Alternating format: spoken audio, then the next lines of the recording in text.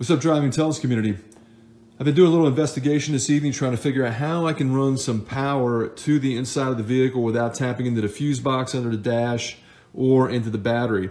I actually wanted to get into this fuse box right here where the main power comes in. I've got a lot of relays and fuses, and you can see underneath here everything is powered underneath that. And of course, this additional wiring is for my electric fan kit for the radiator.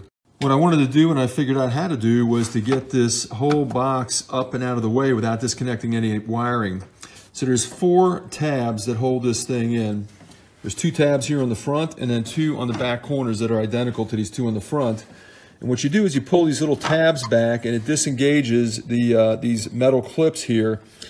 So I've already disconnected it, but it's real simple. You got to do all 4 of those. I started with the 2 in the front and then I got the 2 in the back.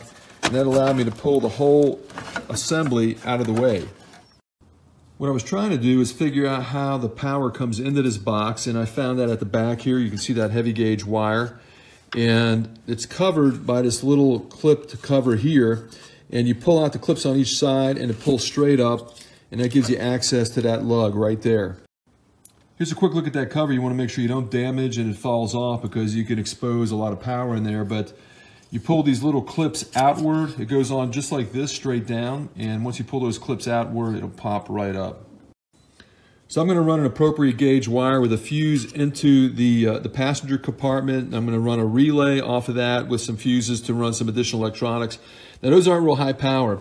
For those of you that are running a super high power stereo, this probably isn't the best solution for you. You probably want to go off right off the battery since you're going to be pulling a lot of amps. And I'm not sure how many additional amps that wire can handle.